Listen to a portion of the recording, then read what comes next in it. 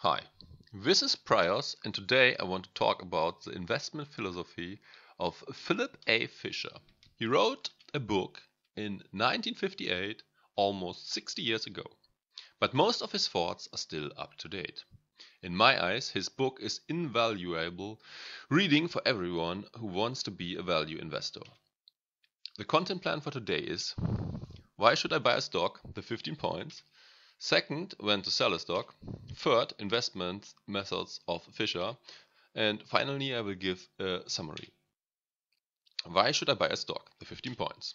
Due to Philip A. Fisher, you should invest in firms that have specific characteristics. He describes these attributes in his 15 points. Not all, but most of the 15 points should be met to qualify a specific stock as an investment. I will give an overview for what we are looking for in our investment, extracted from the 15 points philosophy of Fisher on the following pages. So, why to buy a stock? The company has to have products or services that have great market potential for at least several years. In long-term perspective, the company also needs to be able to develop more attractive products and or services. That means we are looking for effective research and development departments and a management that is able to handle change well. In order to place our products on the market, an above average sales organization and marketing is needed. We are also looking for good profit margin. We should wonder if there is enough effort taken to maintain or improve profits, because the value of a company is not determined by its current profits, but by the ability to create even greater success in the future. Furthermore, we look for a company that treats its personnel well, because a satisfied worker will be more productive and loyal. It is also a lot more easy to hire and keep outstanding people if you got a good reputation in personnel policy. We are also looking for outstanding executives and executive climate. This means that there is trust and loyalty to the chairman and other managers who are above average skilled. Promotions have to be based on skill and nothing else. It is also necessary that the firm has depth to its management, because if this is not the case, the stock will be in trouble if the key man becomes unavailable. That's why development of executive talent is crucial, for example, through delegation of authority. The management we are looking for needs to have integrity and honesty. For instance, they should inform us if things are going well, but we need to be informed even more in detail if things are developing unfavorable. We don't want bad news to be hidden. Bad news even occur in great companies. The right communication of these are crucial. We are also looking for a company that is trying to maximize long-term profits and not today's profits. There is a big difference between these two, and reward systems need to be designed to get most value long and not short-term. So, when to sell a stock? According to Fisher, there are only 3 reasons to sell a stock. First, when a mistake has been made. Second, when the stock no longer qualifies as an investment due to the 15 points rule. Third, if you got no free cash and a new investment comes up that has even greater prospects than the ones you are holding. Let's come to his investment methods. The biggest jewel to be found in Fisher's investment strategies is the scuttlebutt method. Scuttlebutt means to gather information not from the Wall Street analysts, but from Main Street. Before considering an investment, you should first talk to competitors, consumers, suppliers, employees, and former employees. If all the mentioned above respect, like, or even fear the investment target, it is really likely to be at least solid. Investment disasters like buying Enron could have easily avoided doing scuttlebutt. Fisher is no friend of market timing. Most of the time he buys a good-looking company without taking index highs or potential bubbles on the overall market into account. In my opinion, he is right doing so, as it is even more difficult to forecast the development of the whole market than of just one enterprise. Fisher also is a buy and hold guy. He tries to find a company that is outstanding, and he is looking to hold it for many years.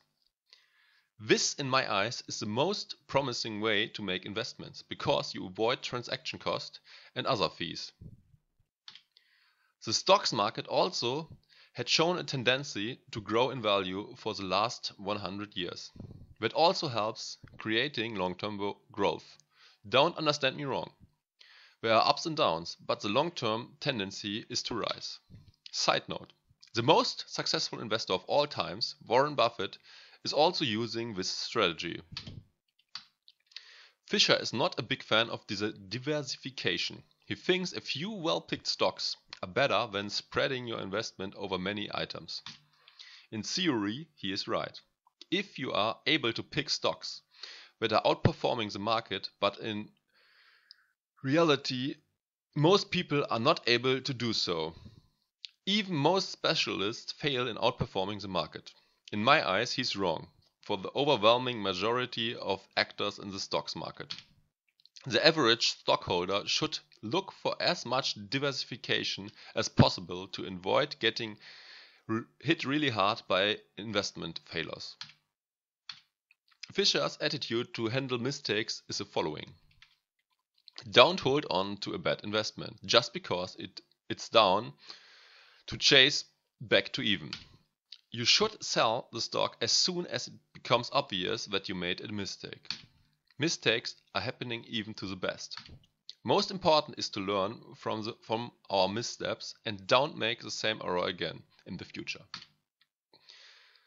Let's come to the summary. Following Fisher, we would only invest in a few firms that are overwhelmingly promising.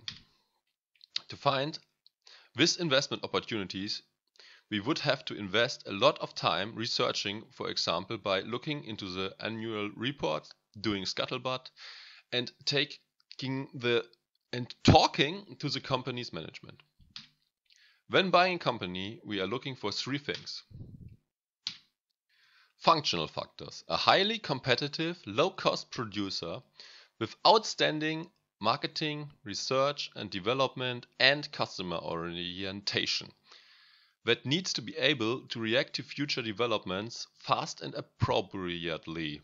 For instance, by developing new products and also improving old ones.